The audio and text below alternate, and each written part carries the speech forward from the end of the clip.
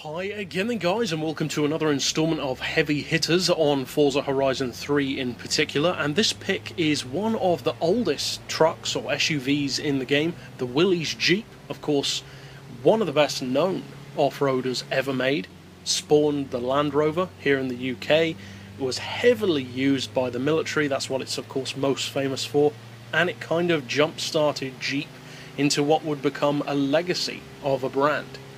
But, as we know, not all cars can rest on their laurels on racing games. Some actually have to bring the heat to modern cars as well to still prove that they've still got it as far as performance goes. Now, of course, this is not a performance car, it never was, so that puts it in a unique predicament. It's very old, and it's an off-roader, so there's a 50-50 chance that it could turn out to be amazingly good, or just kind of a collector's piece without much use.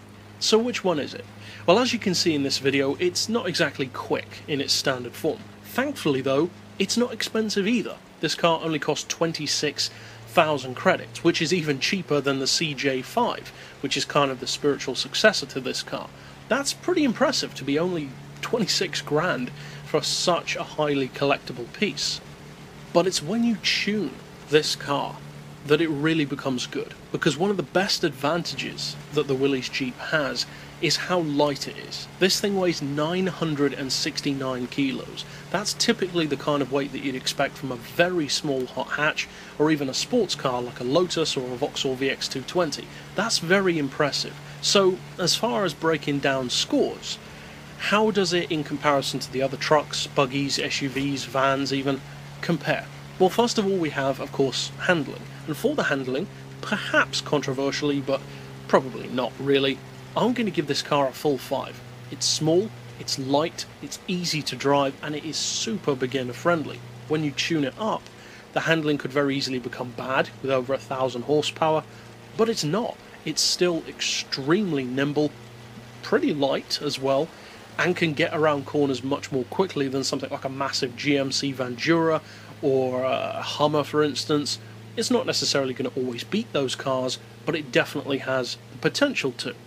As far as acceleration goes, I'm going to give it a 4, because even though in stock form it's not very quick at all, as you can see in this video, even the Pterodyne Gurkha can outrun it, and that's saying something when it's that slow. But when tuned, this is one of those cars that is so responsive, it becomes quick very easily. You barely have to do anything to the car as far as power to give it great launch and really good acceleration in the lower classes. After all, it starts out as a D-class vehicle, so you've got a huge amount of range to be working with all the way up to S1. As far as top-end speed goes, I'm going to give it a 3, because it's not quite as strong in that regard as the acceleration. The acceleration is fantastic. The top-end speed certainly isn't bad. It can do around 220 miles per hour in fully tuned form, which is very good, and it certainly looks strange to see this car going that quickly, but that's in fully tuned form, right up in the S1 class. In the lower classes, which is where you'd be better off using something like this, it's not necessarily quite as dominating, certainly not against something like a Cadillac Escalade or various others. As far as value for money goes though, it's an easy 5. It's fantastic value. It's got such a great overall package for just 26 grand. It's light, it's small, it's already great through corners, you can make it immensely quick in a straight line. It's got basically everything you could realistically want from an off-roader. And as far as its usability goes, which of course directly leads on from that, again, I'm giving it a full 5, because it's just got such a huge range of skills and abilities. It's super low in class terms, but it can go super high. It's cheap.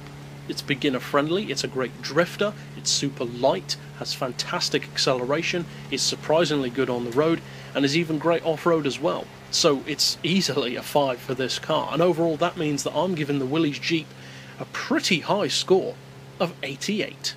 But that's it for this pick overall. I'll see you guys next time, and as always, thanks for watching.